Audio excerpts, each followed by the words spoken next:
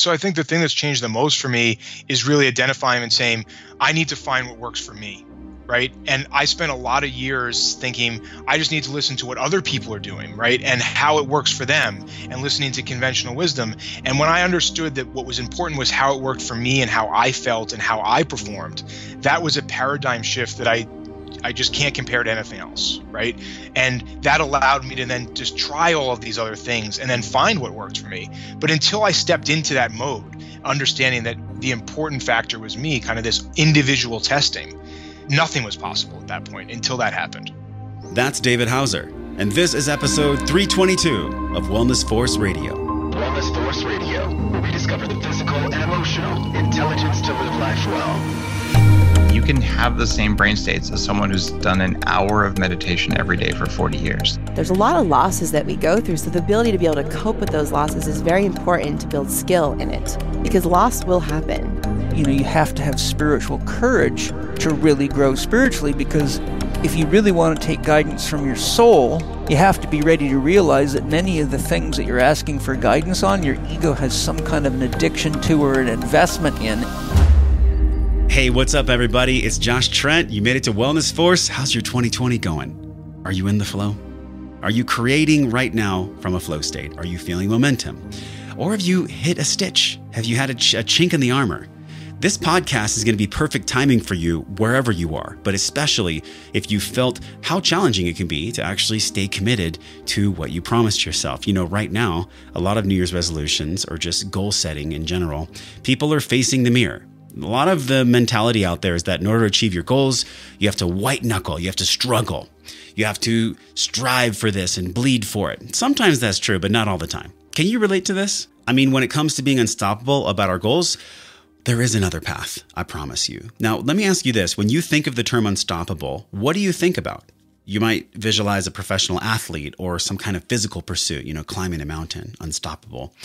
But the term unstoppable also applies to fathers, mothers, students, first responders, literally anyone who makes the decision to ultimately care so deeply about themselves that they've promised themselves they're not going to quit.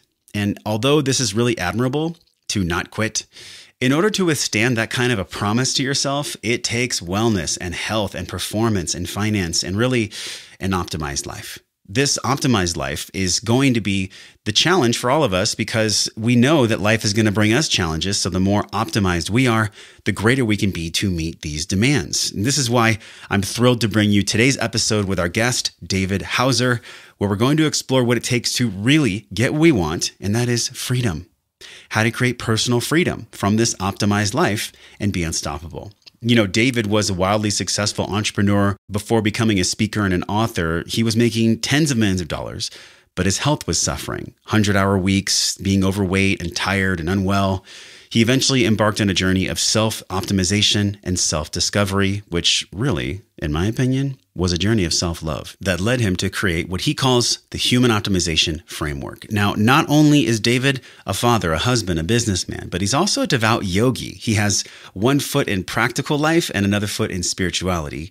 He spent over $250,000 exploring health and wellness to find the things that actually move the needle for us human beings. I think you're going to be really surprised, by the way, at what he found. It's going to help you directly in your life, and you're not going to have to spend this $250,000 plus. You can just learn it from him here on the show. The solutions are very inexpensive, I promise. I'll just leave it at that. I like David. I know you're going to connect with him too. If you enjoy this podcast, please share it with a friend. Share it with somebody who's working on creating their own personal freedom, who's working on being unstoppable in their life. And when you share this podcast, even more when you leave us a review on iTunes, it allows the show to grow. And we can keep bringing you this free but powerful information and intelligence so we can all heal. And that's what we're doing. We're all healing. No one's perfect. Everybody's perfectly imperfect. If this resonates with you, do us a favor. I'd really appreciate it. Can you go to iTunes and leave us a 5-star review? I read these reviews personally, and the team would so appreciate you. Our entire movement would feel your wake of truth. Just leave us a 5-star review on iTunes, or you can go to wellnessforce.com/review. This mission is nothing without you, and this movement is nothing without us. Thank you, my friend, for leaving the review. So now let's drop in together with David Hauser.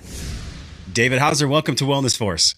Thanks for having me, Josh. I've been pumped for this one. You know, Unstoppable is the book that you wrote. And I hear this phrase unstoppable. And I think a lot of people get confused about what it actually means. For some people, unstoppable is like this rigid, I got to white knuckle, I got to stress, I got to be in strife in order to lead an unstoppable life. And then on the other side of it, which I know you've found, which I'm excited to explore with you, it's not about the white knuckling and the straining.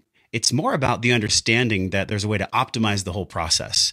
How do you define this? How do you define the word unstoppable? This is a perfect way for us to jump off. Yeah, I think it's interesting. I think of it as just like individually being amazing, right? Like, and each person has their own idea of what amazing means, right? And that could be in work, in life, in family, or across all of those things, right? And so when I think about unstoppable, it just means like, on my journey, nothing is going to stop me getting where I want to go. And I define where I want to go, right? And that could be a day of relaxation, right? It doesn't mean that I am, go, go, go. I think that's the key. It's like really defining what I want. There are so many people that are listening or watching that are possibly in a position right now where they're in the rat race, they're in the wheel, and they're stuck there. And I know because, man, there's a big part of my life where I was there, and you actually used to work 100-hour weeks, which blows my mind. I can't even imagine the load on your physiology with that. 2 companies, $30 million plus in annual revenue, an investment from Mark Cuban. You've really understood how to be successful in the business world, but it took a toll on you. It took a toll on your physiology and your mental health. Share with us that quick journey just so we know what even got you here in the first place, man. Yeah, I mean, I think like a lot of entrepreneurs, I just thought like all you had to do was work hard and long, right? And I just like doubled down on that. So I was like, okay, well, I mean, I got to hustle and I got to do more and more and more, right? And I would stay up until 3, 4 in the morning working because I felt like it was quiet time, quote unquote, right? I obviously later on discovered that was very unproductive time as sleep is far more important. But so I just put in lots of hours.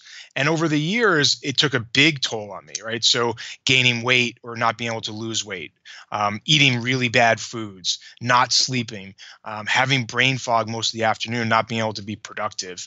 Like all of those things start to catch up. And I decided to, over a 10-year period, it took me a long time to start making those changes. And I'd say roughly in the middle of that journey is when I found a tremendous amount of frustration. And I think a lot of people can identify with this, which is I looked out and I said, what do I do? Right? Like, I don't know what to do. So I just listened to what people said. And in general, it was eat a low-fat diet and exercise and don't eat as much, right? So kind of count calories, output more energy, and eat a low-fat, relatively high-carb diet, right? And I did that to the extreme. Like, went from not running to running Boston Marathon, went from not swimming to doing triathlons and Ironmans, right? So like I doubled and tripled down on that. And the frustration like of being at a race and being like, I've put in hundreds of hours of exercise and I'm overweight. This doesn't make sense. And just that happened again and again with diet, with supplementation, with sleep. I'm like, wait a second, what I've been told by kind of general wisdom is not working. So I got to do something different. And that phase was how long for you, going through the low fat, the high carb, the kind of confusion ocean that so many of us swim through? How long was that phase for you of discovery? 6+ years, probably. 6 years. Yeah. And just, weight bouncing all over the place. Like I'd lose a little bit and then gain it all back. And, just an ongoing frustration of always feeling hungry. It was just constant. And for the parents listening, you're also a father. So was that during the time where you were taking care of other lives as well? No, I didn't have kids at the time. So I had a little more freedom in terms of my time, even though I had a lot of work stress and a lot of work time and pressure. But yeah, I had a little more freedom at home, which allowed me to say, I'm going to invest 30 hours a week doing training for an Ironman. Yeah, it's so interesting. Before we recorded, you were like, I was telling all my employees of my companies that they needed massage and they needed to watch their nutrition and hydration and all these things, but there was a gap. And I think if we really are honest with one another, that gap happens to all of us. It's what we say versus what we do. There's a disconnect, and I'd love for you to share, just so that we can connect with you on that as human being to human being. What was it about the gap? Like, why was that gap existing for what you were telling others to do versus what you were doing yourself? Yeah, I think as an entrepreneur, I felt like the gap for me was like I felt like I had to put more and more time in to be successful. And like that was the determining factor where now that I look back on it, I realize really what the determining factor of success was: one, the team around me, and then two, my productivity and ability to get that team doing the things we should be doing, right? And that has nothing to do with number of hours or amount of effort put in. That has to do with being able to have clear thoughts and be able to be engaged and have, good conversations and listen to people. All of those things are very different than what I was doing. But yeah, like I spent a lot of time and years and money supporting our team members and saying it's important you be healthy so you don't come to work sick. It's important that you do these things to recover and you take vacations. And like I was up there standing saying, everyone has to take a vacation. You get 4 weeks paid time off. You have to use it. And I wasn't taking a vacation. Right. And I think we all get stuck in this trap of like, we know at the base level what is the right thing from a health perspective. And then we don't apply it to ourselves. Right. Yeah. Like part of it is just doing it. Right. Man, one of the most powerful guests we had on, and there's parts of your personality that remind me of him that I see in you. And his name is Dan Party, Dr. Dan Party. He's the founder of Human OS, Human Operating System. And he talks about the ways that most human beings, there's this phrase that applies to all of us. And it's knowing without doing is the same thing as not knowing. It's the exact same thing. And it's this gap between us, really gathering information, which is this overarching theme for Wellness Force. How do we gather it? How do we apply it? And then how do we embody it? How does it actually lock into our body? And when I hear you explain this to your employees, I'm thinking to myself, there must have been a moment. There must have been a come to Jesus moment, a bottom of the barrel moment or something where you're like, okay, I know all these things. I'm now going to surrender and just do them. Was it a moment or was it more cumulative?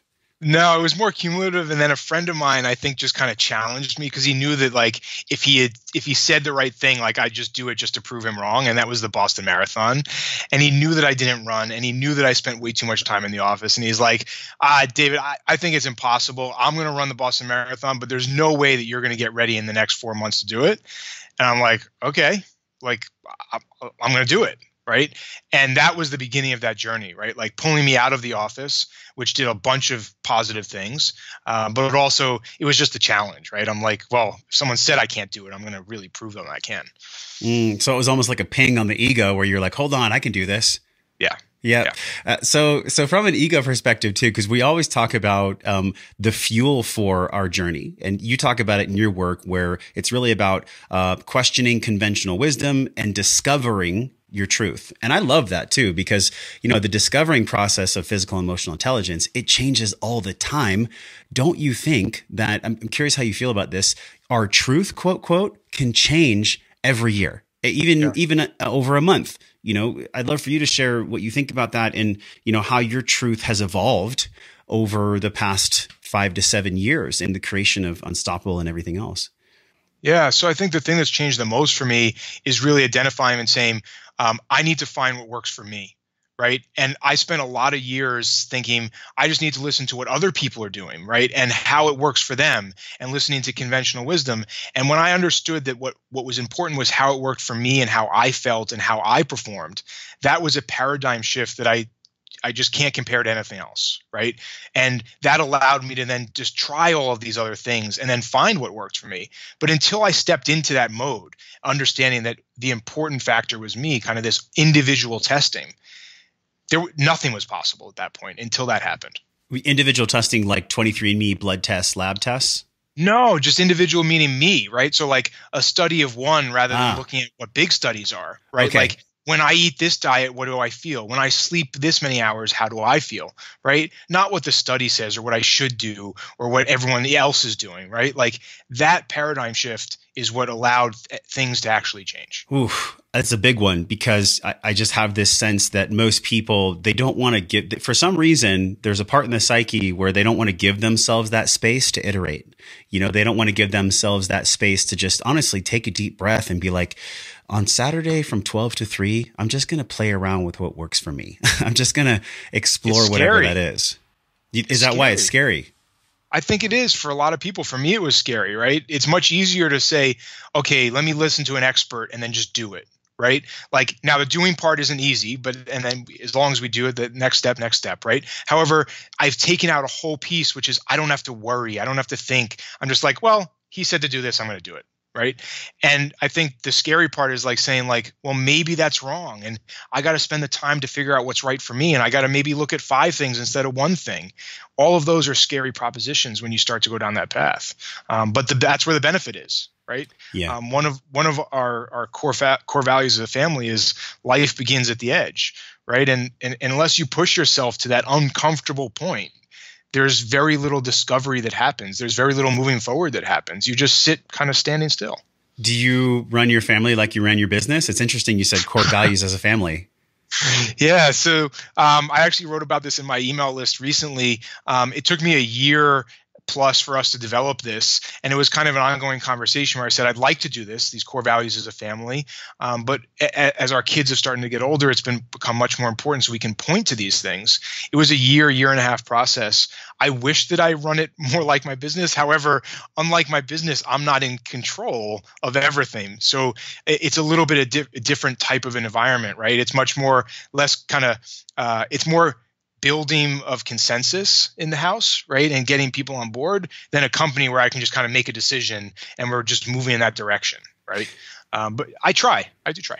I feel like a big part of Unstoppable and really the energy and the movement behind this book and what you're doing with your audience is you're unlocking like a door of fear in people.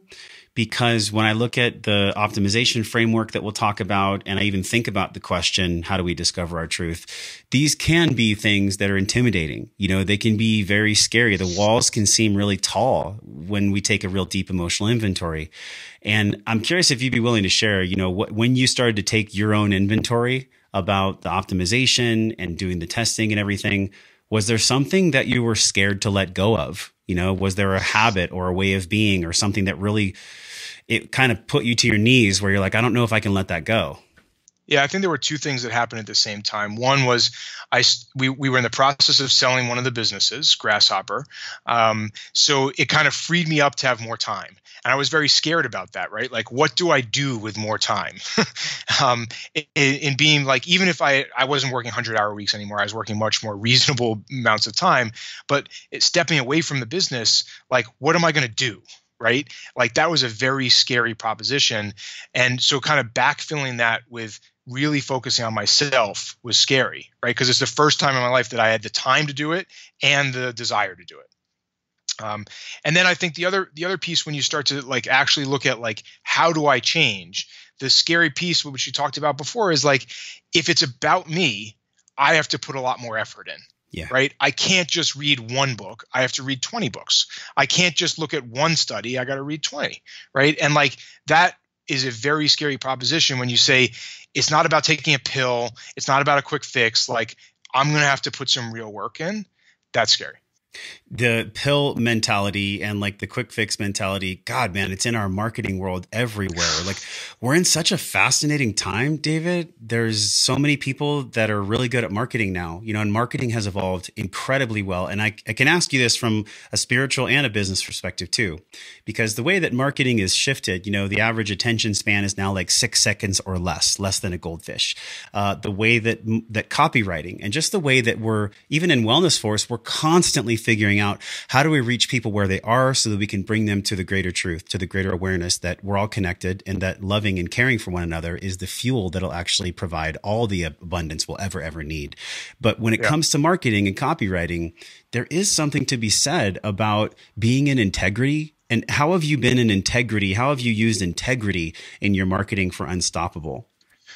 Yeah, this is a really interesting question because I remember when I was first kind of thinking about the book and like I was working on the outlining process and I had a conversation with my friend Noah Kagan and he's like, dude, if you want to sell a lot of books, you have to have like that one thing, like forget what it is actually there, but like tell people to like eat only broccoli for a year, right? Or like some like very ridiculous statement, right? That is easy to follow and extreme enough, right?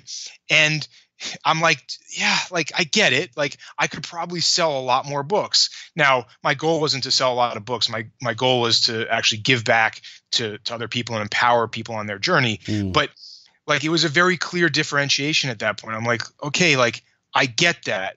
I'm sure I could do it. Yeah. But really, when I wrote the book, I'm like, the truth is the diet is not that difficult. Like, eat whole foods and don't eat a lot of sugar.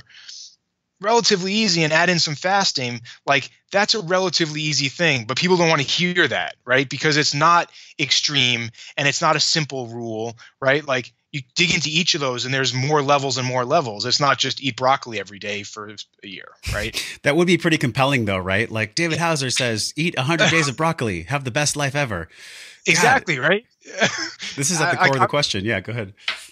So, but I think it was a challenging question, right? Like, how do I deal with that in, what is it to stay true to what I believe and also get the message out there?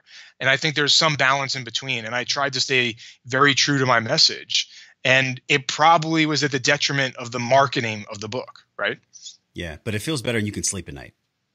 Yeah. Yeah. And it's the truth, right? Like, if you asked me, we're sitting down having coffee, like, that's what I would have told you. I would have said, eat whole foods, don't eat sugar and processed foods and carbs, and fast on a regular basis in some fashion. Simple. Yep. So much of your work, and I know I already talked about the framework. We're going to get there, you guys. I got to ask you about the emotional side of this, because with the optimization framework, there are some guidelines that people can really live the best life ever. I mean, these are very simple things, but yet the way that you've articulated them are powerful, because sometimes hearing the message 52 times, it's like hearing it the 53rd time, it clicks, it like sinks in. But before that, there's emotional intelligence work. I'd love to hear what you even feel about emotional intelligence. How would you define someone's emotional intelligence, their ability to be a dynamic, emotional human being? Yeah. Yeah. I think along this journey, there's a lot of points where that becomes really important. And I think the first area is just adopting an optimization mindset, which is very different for a lot of people, right? Like, just understanding that I can optimize myself is not something we're taught or that is kind of generally accepted, right? And I think that's kind of stepping back and saying, like, okay, like, I can do this. And that's the first step before the framework. And that's why it's pretty early in the book. But I do think emotional intelligence is very important, because as we're going through all of these steps, it is very important to identify with the feelings that you have, both emotionally and physically. And I think most of us, and for me for sure, I tried to ignore those as much as possible. Right? I tried to cover them up. If I had a headache, I'd take Tylenol. If something was painful, I would try to push it out and ignore it. Right? And I think most people go through life that way. And this is challenging. When you actually want to change something, you have to open yourselves up and say, okay, like, how do I actually feel in the moment right now, today, and what's happening? And that's difficult. Who's modeled emotional intelligence for you in your life? So I think the best model was probably my mom growing up. But anything your mom does, you kind of want to ignore, right? Because you're like, parents, you can't be right. Sure. She also told me sleeping was probably a good idea and I need to get sleep. And I'm like, that can't be right. Clearly she's been right on a number of areas.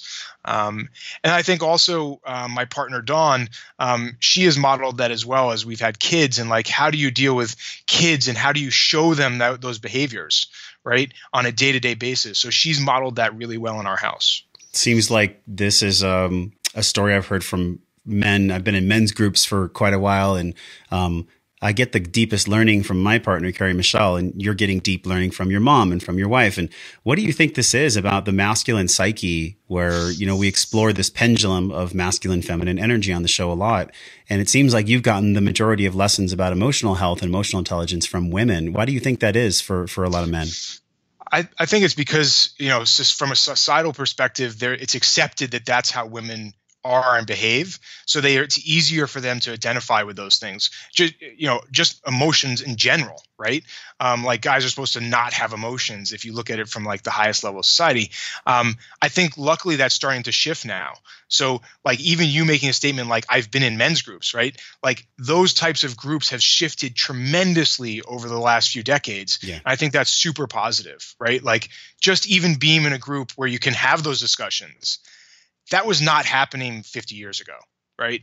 And so I think that things are starting to get better in that way. But yeah, I think it's just they're more allowed to have that, so they probably learn faster and easier.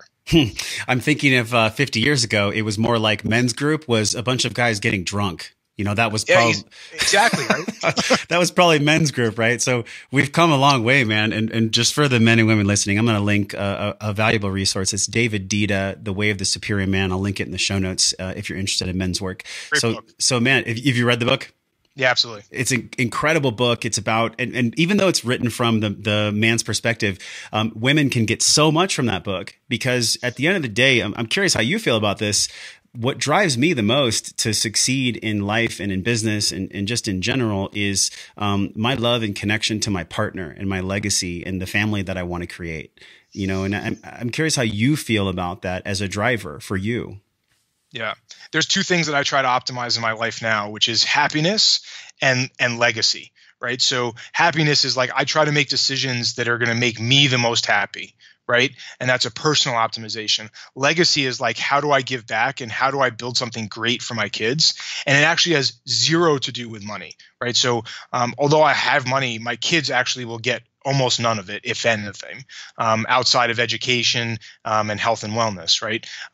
But like, how do I build the structures around them to set them up for success? And like, what does that mean from a long-term perspective for me? Like, that's my legacy, is how do my kids succeed on their own? For me, that's the most important. So in what way does that legacy or leaving those two things behind when you leave, how does that drive you? Because you won't be here forever. We're all going to leave at some point. I know it's a dark topic, but the reality is it doesn't have to be so dark if we just surrender to the fact that it's true, right? Yeah. How do you feel about that? Yeah, for me, it's about making those decisions every day instead of putting them off. I think earlier in my life, I just kept putting it off and saying, like, those are things that happen later, right? Rather than making decisions today that even if it's a tiny step in that direction, the tiniest step today is a step more than there was yesterday, right? And so like for me, it's just about like day-to-day decisions. Like, is this a decision that aligns with those two goals? And if it's not, then my answer is no, or I'm not going to do it, or I'm not interested, or whatever, right? And that to me is more important than like some grand vision of what it's going to be like in 20 years, because maybe I don't get to that. I don't know, right? And I think that's the key. We don't know. You spent $250,000 or more on health exploration, biohacking, testing. This is a lot of money, right? So some people are in a position where that may or may not ever be a possibility for them. And what you did was take a large investment in your own health, and it was $250,000. Why did you spend that much money? And for the people listening that maybe don't have those resources right now, how can they learn from you? If they don't have the $250,000. Yeah, so I think the reason that I ended up in that space is like I'm obsessive, one. So like I don't do anything halfway. So there's probably a lot of things I didn't have to do, but I did do. I was lucky enough that I had both the capital and the time to invest. But the most important thing really is after all of that investment, the most important things actually don't cost anything. Right. So like, let's like talk about very specifics, like sleep. Like I've done crazy sleep testing, and I have devices like the, PEMF devices and all these other things. Right. However, the most important thing is going to sleep about 9:30 at night, getting up naturally, not having light in the room, maybe buying a $100 pillow to, like the most expensive thing is a cooling mattress. Right. And that's not required. There's great benefit, but like, those are all cheap things. The same for eating, right? Like the cheapest thing possible is don't eat, which is fasting, right? And like it took me a long time to discover that. I spent a lot of other time doing lots of other things and spending lots of money, but not eating breakfast saves money. There's no cost involved. So I think my goal with the book was to give that back and say, look, like you actually don't have to do the blood testing I do, right? Like I do quarterly blood testing. That's a lot of blood and a lot of tests. I don't recommend people do that. Yeah. I'm obsessed with data. I find it interesting. I enjoy it. I have the luxury of spending a little bit of money on it, but it's not required and not needed, right? So I would say don't do it at all. Mm-hmm. Right? Yeah, the intermittent fasting is an interesting one because depending on people's nervous system health or maybe their stress loads or there's a lot of other factors, intermittent fasting is not for everyone. We did a phenomenal episode with Mike Mutzel from High Intensity Health. We'll link that in the show notes as well. How did you come to find that intermittent fasting was a fit for you? And did you have anxiety when you did it? Did you ever have jitteriness? How did that work out for you? Yeah, so I had a lot of anxiety not doing it, but thinking about it because I struggled for the longest time just always feeling hungry. Like when I had tested different diets, I did a pure plant-based vegan diet for 6 or 8 months even, and even then I was just always hungry and for years. So I was very concerned with wow, how could I possibly fast if I'm always hungry? Yeah. One, finding a diet that worked for me, a relatively high-fat diet, allowed me to kind of make that next step and try fasting. So I think there's some anxiety before. For me, I just try to skip breakfast, right? So 16 to 18-hour days of fasting. So I eat 1 to 2 meals. It just was pretty easy, right? And I think for most people, that is the easiest thing to do. Right. Mm-hmm. And if we look at the data, 16 hours gets us almost all the benefit, right? There's additional benefits at 20 hours and 24, and we can talk about multiple days and why that may or may not be good, right? But a 16-hour fast just means skipping breakfast. For the vast majority of people, that's both possible and easy. Yeah. And what did you do as far as work to your nervous system health in order to be able to sustain this intermittent fasting? Because what we've seen is that, yes, there is research that states there's incredible benefits, the autophagy and the controlled hunger pains and the cortisol and all these different things. And those are all true. And there's an equal truth for many people where they come into intermittent fasting and maybe their nervous system or their intestinal health or just their body can't handle it. It's another load or a strain on them. Yeah. Yep. What have you seen with people reading the book and just in your own research about that? Yeah, so I think one of the things you touched on right there was gut health. That is extremely important because our gut controls so many things. And it is very hard to fast, even if you're eating a diet that should allow for fasting if your gut health is messed up. If you have leaky gut and other gut problems, it makes fasting tremendously harder. So I would for sure look at it holistically, right? Like I encourage people to work with like a functional doctor, not a functional, practitioner, but a functional doctor, medically certified doctor, but that looks at the entire picture and says like, how do we work on the gut? How do we do these things? But you asked me personally, what did I do? I found yoga and I spent, I practice now 6 days a week in addition to lifting weights and doing other things. But that practice, both from a movement perspective, right? Like you're twisting and moving in different directions, helps with the gut and digestion, helps with the entire nervous system, the vagus nerve, all of the things that control the body, right? You're activating during that process. You also work on breath. Right? Go for it. You were speaking my language. I was literally just going to say the vagal nerve and breath work, but please continue. Yeah. I mean, so like just you work on breath, you work on mindfulness, and like all of those things together for me has been tremendously effective. Total sleep breakthrough in 2020. I've been using cured full spectrum hemp oil. Let me tell you what it's not. It's not for getting high. We know this. It is non-psychoactive. It has no THC. It has 100% terpene-rich, cannabinoid-rich, full-spectrum, organically grown hemp oil. What does this actually do to the body?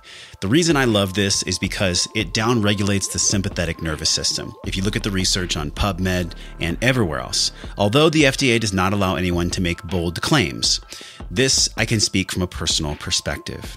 I take this organically grown Colorado hemp in the evenings. I hold it under my tongue for 60 seconds. I back this up with my data from the Oura Ring. My deep sleep increases, my restlessness goes away, and I just sleep better. And we know that whether you're having digestive issues or joint pains or sleep issues, the most important thing for your recovery is your sleep. So if you've been struggling with sleep, give cured full spectrum organically grown hemp a test drive. You get 15% off because you're here with us in the Wellness Force mission. It is wellnessforce.com/cured. Enter code WellnessForce at checkout. You get 15% off your organically grown hemp. If you've been looking for a hemp product that has been tested and vetted, give Cured a test drive at wellnessforce.com/cured. Use the code WellnessForce to get 15% off your entire order. Let's talk about the breathwork component too. And by the way, you guys, I know we're going to get to the optimization framework. I know I've been like dangling that out there. I've just been enjoying this conversation. So we will get there. So stay tuned. I have this question burning inside of me about breathwork because we've been working on a breathwork program for the Wellness Force audience. And it's around how do we actually use breathwork to control the only autonomic lever we have? Think about it, man. You and I, we're being breathed by something. There's some higher intelligence that breathes us, and we can pull the lever and change our own breath so that we can deal with stress. So my question for you is, with yoga, with all these things that you've done in the 5-year period and such a large investment in your own health, breathing is also free too. Breathing is free. And how have you learned about breathwork and what has breathwork done for you in your life to optimize? Yeah. So for me, like, it was a very interesting journey because it came as a discovery through yoga. And because of my enjoyment of going to yoga classes, I actually did a 200-hour teacher training. So I became certified, and there was a lot of breath work in that. So that was part of the journey. But for me, like, just the realization that breath is one of the only things that the human body can control both consciously and subconsciously, right? So like, I can't change my blood pressure. Now, maybe there's a few people that have some weird way of doing this, right? If you're Wim Hof, you can. Yeah, whatever, right? But in general, I can't start thinking about my blood pressure and lowering it, right? But I can focus on my breath and change it instantaneously. Right. And that to me is very powerful. And, you bring up a great point about Wim. Like, I've gone to a number of his workshops, and he's both crazy and interesting, and it's a whole different story. But the most powerful takeaway from that is just breath can make such a huge impact to almost feeling like you're high. Right. Like, that to me, like, says, like, there is so much power there. How do we utilize that power? Right. And that's the next question. Right. Like, very powerful, very important. What do I do? Right? Like, that's what people want to know. And I have this conversation with people all the time. I'm like, the first step is probably just taking a deep breath and actually understanding what that means, where your stomach expands and then your lungs expand. Because most of us walk around all day kind of hunched over a little bit, stomach sucks, so we look thinner, right? And every breath we take is sort of short and not good. Yeah. Most of the population is not even taking a deep breath a day, like just one, right? So like, that's where I tell people to start. Like, close your eyes and take one deep breath. Let's do it right now. Let's do it right now. Yeah. You mind? Everybody, let's take a deep breath together, and then Dave is going to drop more wisdom on us. So just big inhale through your nose. Big exhale through your mouth. I mean, just taking one breath, man, it just shifts us so much. Imagine if we take 6 of them. And it just slows everything down, and you refocus, right? It's beautiful. But what's really interesting for me is, like, doing that is very difficult because in yoga, I've spent now multiple years breathing only in and out of my nose with a Ujjayi breath, right? Now, of course, I know how to breathe, and I've done all sorts of other techniques, but that's become like more natural for me. So like, if I naturally take a breath while meditating, it's all in and out through the nose, in a very specific way. And why do you focus on that? Because from what I know, when we're inhaling through the nose, it's sympathetic activation. When we're exhaling through the mouth, it's parasympathetic. But there is something to be said about doing only nostril breathing that has a lot of health benefits, the nitric oxide increase and things like that. Did you do it because you learned it in yoga, or did you learn something else about the nasal breathing? I think there's a lot of things. For me, it's a type of yoga I practice, which is a vinyasa flow, focuses on that type of breathing. And it's a very intentional breathing that brings focus back to it, right? So when you're breathing in and out through the nose with a little bit of sound, that sound, as it's kind of the back of the throat, still breathing out through the nose, that creates a heat within the body, right? And that's very effective for yoga. So it's just become very natural for me to breathe like that when I, kind of focus on my breath. I love this. And if you guys are curious about breathwork, we give you a free breathwork guide. It's wellnessforce.com/M21. It's part of our guide. So download that. David, now let's talk about the framework, because I've mentioned it 3 times. This is the Man, you built it up so much. I know. You got to deliver now. No, but I do believe in this, because the principles that you're about to share, yes, you may have heard them before, but this might be the right time. This might be the right time for you to actually apply these things. So tell us about the optimization framework. Yeah, so this is a framework that I really stole from other places, and kind of continuous improvement or A/B testing frameworks like that we experience in our businesses as entrepreneurs. And it's quite simple at the base. However, there's lots of complexities as you start to dig in. And the framework is simple, and it's identify the issues that are important to us, right? So the first step is identify. That could be brainstorming, that could be listening to our bodies, that could be past experiments, that could be issues or symptoms we're experiencing, things we want to change or have changed. All of that starts to fit into this category, right? Like, so what do I want to do? Where do I start? Right. The next step is like, okay, now that I've identified that, how do I do something about it? So how do I track it, measure it, test it, analyze it? Right. Like that's the next step. And part of that is formulating a hypothesis. Right. And when we use the word hypothesis, sometimes it scares people, right? It's pretty scientific. Yeah. Yeah. Right. But it's quite simple. Like do A, expect B. Right. Like that's it. Very simple. If I sleep at 9 p.m., do I feel better in the morning when I wake up? That's a question, right? And like I can do things to test that and then measure it. The last step being improve. And this to me is the one that's the most kind of at home for me, which is once I've found the things that start working, how do I build that into a routine and systemize and document those learnings so I do it again and again? And routine for me is the biggest thing that has set me free. I do the same thing every morning. I get up at the same time without an alarm clock. I go to the gym. I practice yoga. I start my day at the same time. My calendar is set out, all of those things. So building it into a routine. And then the last step of bringing it all back together is like, how do I evolve and how do I move faster than biological evolution, right? Like how can I be better than what would take generations to happen, right? And that could be something very small, like doing B12 supplementation, right? Like that has tremendous benefits if I've identified it in the first stage as something I want to do. I've figured out what I'm going to do about it. I'm going to take B12 supplements. I'm going to see how I feel, and I'm going to do blood testing to see if it actually has been optimized. And if that has worked, I then go back to the final step again, improve, which is I put it into my routine. I take the same supplement every day, again and again, right? So it's quite simple. But it works. And that's what I built everything on. And I love that you said it's quite simple because, again, like full transparency here, you're not reinventing the wheel, but you are articulating about the wheel so that it looks like it spins really smooth. Because when you mentioned this, you said something really powerful. You said, my routine is what gives me freedom. Let that land for a moment, because so many people, like, they don't use the calendar to schedule things. They'll sleep in and get up and do things at odd parts of time. And then these are the people that I find have the most anger or the most resentment or the most uncomfortableness in their life because the results they're getting aren't wanted.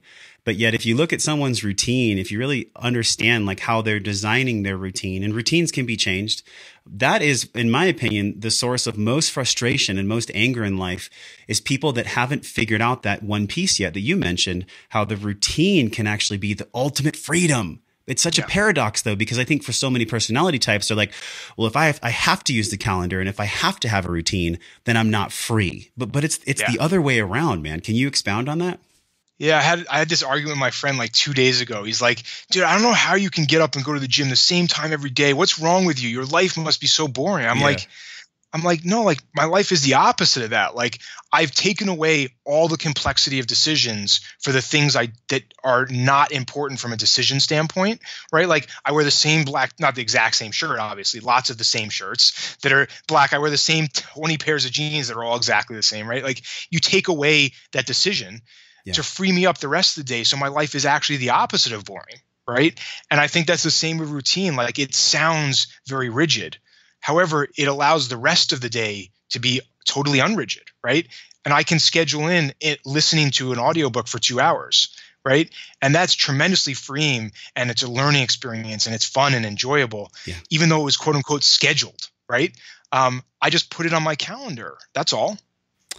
I love this because you're speaking my language, man. I have had so much flack from friends that they'll be like, why'd you schedule our dinner in your calendar? And I'll send them a calendar invite. And I say, because I care about you and I don't want to forget it. Yeah. You know, I have dinner with my partner scheduled tonight, right? Like, cool. And it's on the calendar. I put date night to my girlfriend is in our calendar.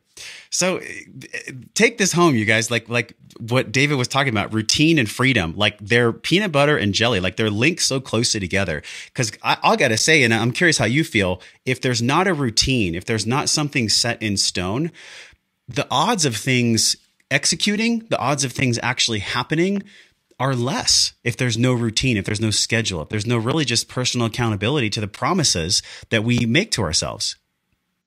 Yeah, I think what's really interesting too from a success standpoint, like if you look at the most successful people in the world, they all identify routine as critical.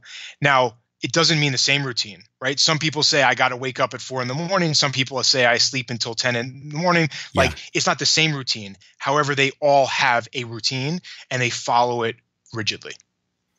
Yeah. And this, I think it's that word rigidity that scares people, but rigidity can create more space. So if we're rigid about the things that we know we want to do, but that can be challenging, then it can create more space for freedom and flexibility. Like you said, there's a 2-hour audiobook on your calendar where you can just enjoy your audiobook, but that might not have gotten done if you didn't put it down there. And the reason I'm coming back around on this is because this is a big, powerful speaking point that you're bringing to us, man. If we don't lock it in, if we don't actually commit and then have an external framework for accountability, the odds of it happening are a lot less. I'm curious if you can share anything else about accountability, like other ways that you keep yourself accountable to promise. That's really what this is. You know, we make a promise. How do we follow through and keep ourselves accountable to our own promises?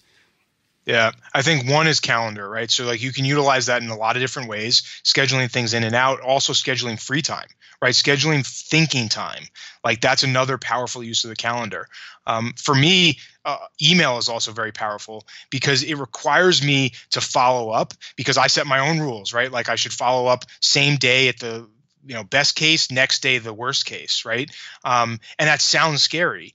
But my inbox is at 0 every night. Like I feel very good about it and I get a tremendous amount done because I've set my own rules for it and I follow them again and again and again, right? And I create habit around it. So I think those tools are super important to be able to create personal accountability where I don't have a boss standing over me saying, this is due tomorrow or something, right?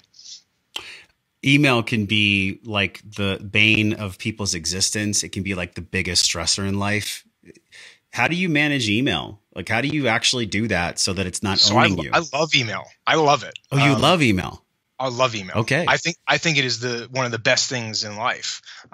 So like I prefer to push conversations to email first before a phone call as much as possible. Now there's times where a phone call makes much more sense or there's a discussion that doesn't make sense over email and I'll push that the opposite direction. However, like if someone reaches out cold to me and says, let's schedule a call for a phone call, I'm like, no. My answer is absolutely not. Let's have at least 2 email exchanges and go back and forth about this because I can do it during meetings, between meetings, at night. I can do it at any time, which means I can accomplish far more during the day, right? Also, in running businesses and having multiple people around me that can accomplish far more than I can, email is a very powerful tool because I can push work out off my desk to other people, and then they can push it back to me when it's done. That's not as effective on the phone. Now, there's key times that the phone is most important, but email is primary. I hate instant messenger and Slack and things like that. I think it is the most distracting, worst possible communication method, unless it's replacing text message, which text message has their use for, right? Like if I need something instantly, that's what a text message is. If I replace text message with Slack, that's fine. If I try to, what a lot of organizations do today is replace email with Slack, that is the dumbest idea I've ever heard. And I will have tremendous fights with people over this because they're like, Slack is the best thing. And there's, I can't believe you. I'm like, yeah, it's good for a limited use case, but replacing a well-known established technology mechanism of email, which is asynchronous, with something that is not asynchronous makes no sense. And is it because we're pulled away from the tasks at hand and we always break concentration? Distraction. And then in larger organizations, Slack then becomes this stressor where like I feel like I have to catch up and I got to read all the previous conversations because I might have missed something important, right? Like all of these horrible behaviors that just get worse and worse as the organization gets bigger. Like I've seen Slack in 100 and 200 and 300 person employee companies that has tons of channels.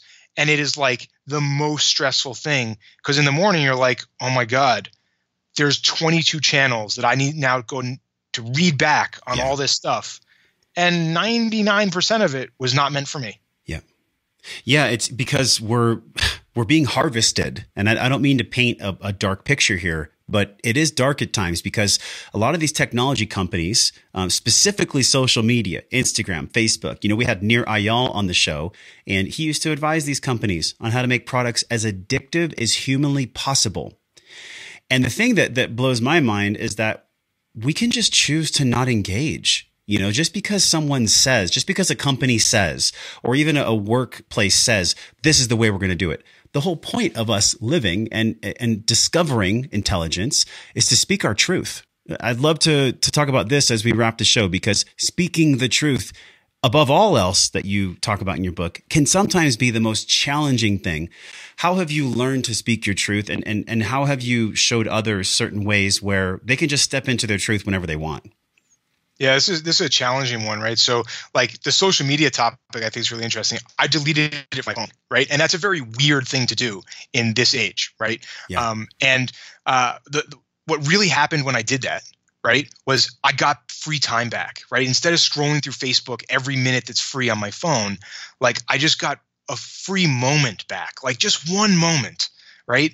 And out of all of those moments, that adds up to creative thinking and my brain actually thinking through important problems and questions. Right. But if I tell someone and they're like, what do you mean? Why would you do that? Like, that makes no sense. Facebook's the most popular thing. Or why don't you have TikTok? Or I don't know, whatever else my kids, I'm sure, have. Right. Snapchat. Whatever. Right. So I think that's difficult. But I run into this problem quite often, which is it is sometimes difficult to speak my truth about like my diet or like how I want to live my life when it conflicts with others. So there's this balance of if someone asks me about that, I'll tell them how I feel in a very personal way, what it means to me, not what it means to them, right? Because I think as soon as you start telling someone what it means to them, they turn off, right? Like I can have a conversation with someone who's 100% plant-based, right? And as soon as I say I eat a high-fat diet, they start turning off. So like I reframe it about me, like the way I eat is this way, and I respect the way everyone else eats, but it has worked for me the best. And that's been a challenge to learn over the last kind of 4 years. Why was it so challenging? Because it's hard. It's not how we typically communicate, right? Like we typically communicate expecting to deliver a message compared to just communicating about something that's important to me and how I feel about it. And my feelings about it and my experience with it is something you can't dispute, right? And our typical method of communication is like to deliver a message of something I want you to do or not do, or, get on board with me. Yeah. And that's a shift that's hard. Yeah, thank you for being so honest about that, because we're talking about speaking our truth. And if we make it about us and just being authentic about us and not make it about the other person, that seems powerful. And there's a lot of information out there on, leading a great life, optimizing your life. One of the things I love most about your work is you just cut to the truth real quick. And I don't know if that's because of your business background or because you're a busy father or what, but there is something. I grew up in New York. Okay. So it's just like this, like directness. Let's get to the truth. It has gotten me in trouble so many times, but yeah. Well, just a few questions, man, before we say goodbye. The first one is, in this world of health and wellness, and actually let's just forget about health and wellness, just in the world in general, what breaks your heart the most about our current society right now? And the second question is, what do you think your work is doing to help bring more love and more presence to the solution? Yeah. So the thing that really gets me upset the most is, our food supply and food system that is, there's so many deeper levels to that, but it has been destroyed over the last 50 plus years. To a point where, it's near impossible to walk through a supermarket and buy almost anything healthy. All of the middle aisles are just total garbage, right? And those are the cheapest items in the store, which means the people that have the least number of options, right? And they have cheap products filled with garbage, and that's our fault as a group, right? And I think that is tremendously sad. When we look at the impact of that, it's even sadder, right? Like more than 50% of Americans are obese or overweight. More than 50% are diabetic or pre-diabetic. And diabetic is just bullshit. That's literally, you are diabetic. You just haven't gotten one glucose number higher, right? Yeah. And it's just really sad that like there's no reason that we should be here. And so for me, like, how do I contribute to fixing that? I've thought about this a lot, actually. And we actually looked at building a technology solution to help people with these things. And what we ultimately decided was the way to actually change behavior is, one, identify it as a problem and give people the knowledge to say, okay, this is a problem and I should do something about it. And that's hopefully part of what the book does. And then two, give people the products that they can buy that are healthy, yet still convenient, right? Because it's not convenient to carry around avocados in your bag when you're traveling, but it might be convenient to carry around another product. And we can make products that are good, right? And there's companies like Primal Kitchen and others, that have done a great job of this. So I started a company and worked with some guys working on this in this space, like providing great products that I think fit that need. Awesome. And the reason I ask you this is because at the bottom of it all, why would we even want to live a life well unless we were doing it to leave some kind of contribution to the men and women that are coming after us? I mean, you and I, David, we're a page in a book, man. There's hundreds of thousands of generations behind us. And, if we take care of the world and honor her, then there'll be hundreds of thousands of generations ahead of us. So this question about living life well, it's really wellness. How does David Hauser define wellness? What does living a life well and being well mean to you?